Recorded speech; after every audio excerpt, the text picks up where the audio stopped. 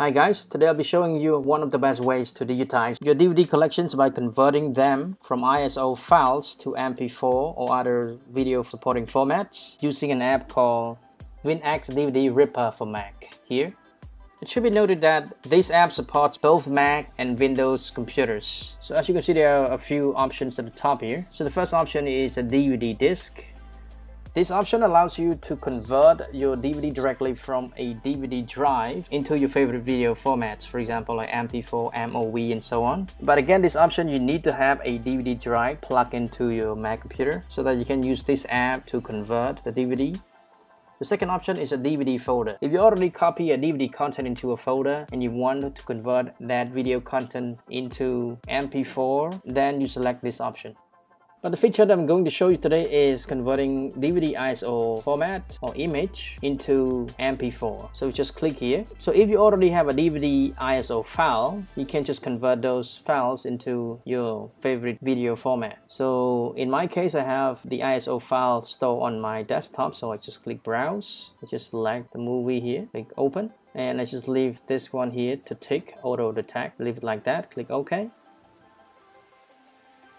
And now it allows you to choose your video format that you want to convert your DVD ISO to. So they have lots of options for you to choose from. They have general profiles where you can convert to MP4 or for iPhone, iPad, Android, or just make a DVD copy or MOV, M4V videos and so on. You can even back up your DVD as well. You can back up the main title content or full title content or backup full title into MKV video. And there are different mobile video profiles that you can choose if you want to convert to various devices like Apple device or Android pad or Microsoft device, Sony device and other devices. You can even convert it to various video platforms like YouTube, Facebook, Vimeo and general web video as well. But the one I want to show you is MP4, so I just clicked on general profiles here and select MP4, click done. And if you want to make some changes first before you convert, you can also do so as well. You can even add subtitle to it by clicking here, click load and add the subtitle that you have to it. You can even edit, like cut some piece of the video that you don't want. You can do that as well by clicking on edit it and cut the piece that you don't want.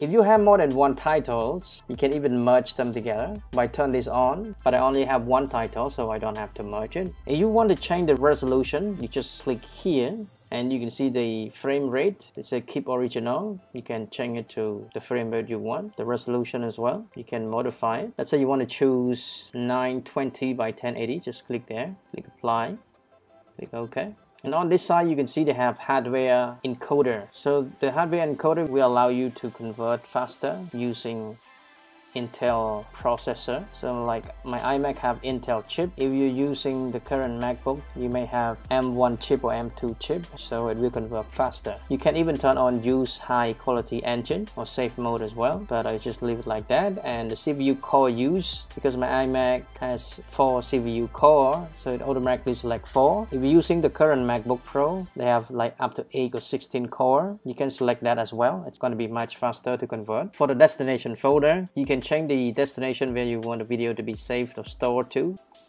So by clicking browse here, so the default destination is right here in the movie folder, but I changed that to desktop because it's more convenient to get access to it. So once everything is ready, you can click on run here to start. And usually the process would take about 5 to 10 minutes depending on your computer as well. If you're using current computer MacBook, for example, it may convert faster, but my iMac is 2017 iMac, so it's kind of slower. So we'll see how much time it will convert. Just click run. It will start the process. We have to wait for it.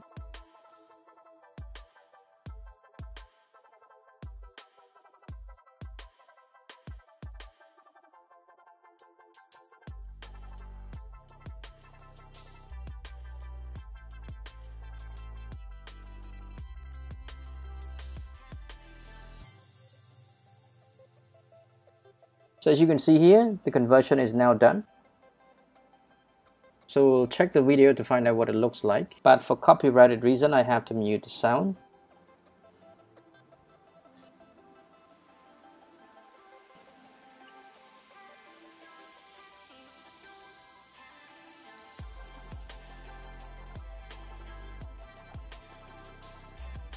So as you can see, the quality of the video, it looks great. You can even change to higher resolution like 4K resolution if you want to. So if you're interested in this app, I have included the link in the description below. You can check them out. So when you click on the link, it will lead you to this website, WinX DVD Ripper for Mac. If you're using Windows, click on go to Windows here. It will allow you to download the Windows version. But because I'm using Mac, I have to click for Mac version here. You can try the free version first to see what it has to offer. And if you find it useful for your everyday use, you can come back here to purchase the full license version by clicking here. So currently these are the offers. You can buy the premium license, which is 1 year subscription. You can use up to 3 Macs. The price is $34.95, and they even give you this app called WinX Video Converter license for 3 months to use as well as a gift. You can even buy the Ultimate license, which is a lifetime version, which costs $59.95, but that one can only use for 1 Mac.